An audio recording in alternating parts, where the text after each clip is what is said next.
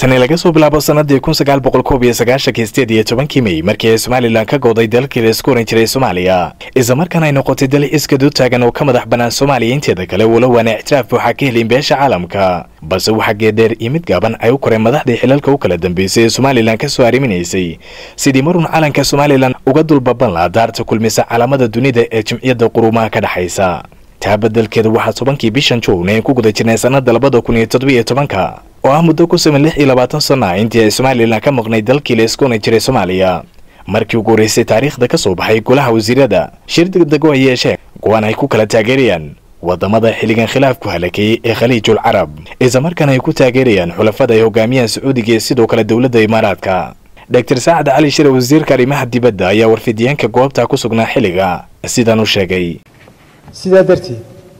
waxa ka soo baxay golaha wasiirada go'aamadan kow in jamhuuriyadda Somaliland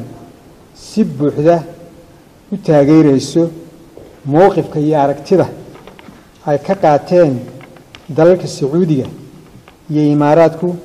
khilaafka siyaasiga ah ee u dhaxeeya iyaga iyo dalka Qatar maalmo kadib waxa isla go'aanka si weyn u soo dhaweeyay markaana taageeray injineer Faysal Ali Waraabe hogaamiyaha xisbiga cadaaladda iyo daryeelka UCID oo kamid labada xisbi mucaarad ee xiligan ka jira gudaha Somaliland oo waxa jira reer Somaliland oo Sacuudiga joogta laakiin kama faa'iidsan khaliijka oo ogtan qolada Imaaraadka oo dadka maanta inuu badan ay investmentka iyo base aynu yeelanay marka dadka saaxiibka ay isqabsadaan in adeerkii صاحبك هذا راعيس أنا سوسود المرين ما كتاسون كوهم بليانيها دولته موقف عن بيسك تاكتي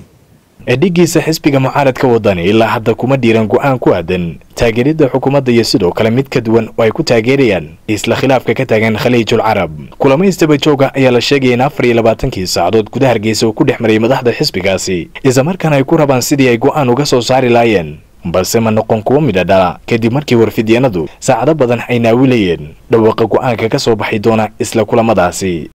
beddelkeeda maalmihii laga soo gudbay si weyn loogu falanqeynaya goobaha ay bulshada isugu timaado ee gudaha Somaliland iyo bulshada kale ee Somalilandarka ee ku sugan wadamada caalamka go'aankan iyo saameynta uu ku yeelan karo shacbiga reer Somaliland maadaama uu Somaliland aanay haysan ictiraaf buuxa ay kula gorgortami karto weerar diblomaasiyadeed iyo kuwa kale oo siyaasadeed oo ay ku qaadi karaan wadamada ay dhanka martay gariiqan kuleed Axmed Jaamac kuleed difaac waa bari culumta sharciga ka dhiga jaamacadaha ku yaala gudaha Hargeysa waxa uu iga warramay saameynta taban iyo sidoo kale tan togan ee shacbiga reer Somaliland iyo xukuumadooda ay ku yeelan karaan go'aanka ka soo baxay Somaliland xukuumadda xiligan ka harimisay ee uu hogaamiyay madaxweyne Silaanyo Bismillahir Rahmaanir Rahiim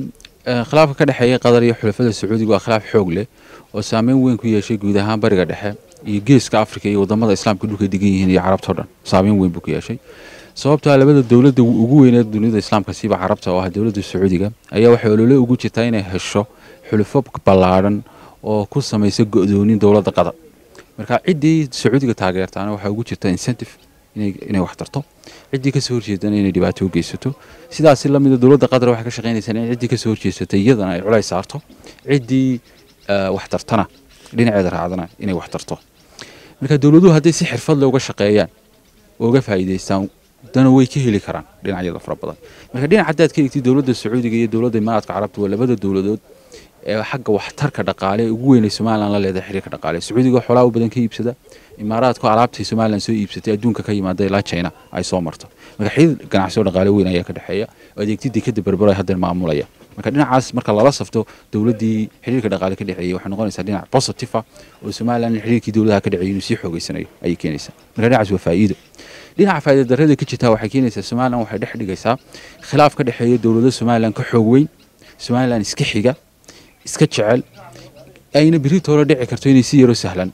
ay u heshiiyaan marka Somaliland waxay samaysanaysaa cadow weyn oo aan markii hore aanay lahayn waxayna dhex gelinaysaa khilaafaadka Carabta ka dhaxeeya oo Somaliland berigii hore dibadda ka joogtay Somaliland berigii waxay ku eegi jirtay Carabta oo dhan hal indho isku mid ah oo aynay gebigoodu isku yihiin hal kudlad oo aanay jirin sabab ay u kala raacdo marka Somaliland dhinaca dadkeedu waxay ka faa'iidi kartaa dhaqaale ahaan laakiin siyaasad ahaan waxay soo kordhin kartaa culays badan ta saddexaad